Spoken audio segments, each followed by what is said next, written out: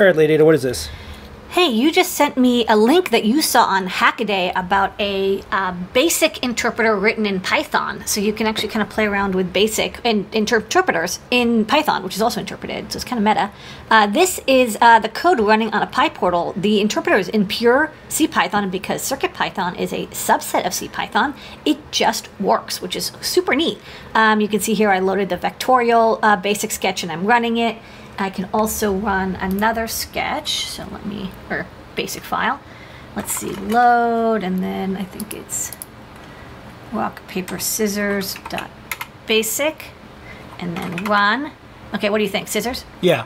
Okay, cool, it's a draw. So you can check out the files are on, you know, PyBasic from RichPL, and yeah, you just drag the files over, and in your code.c file, you import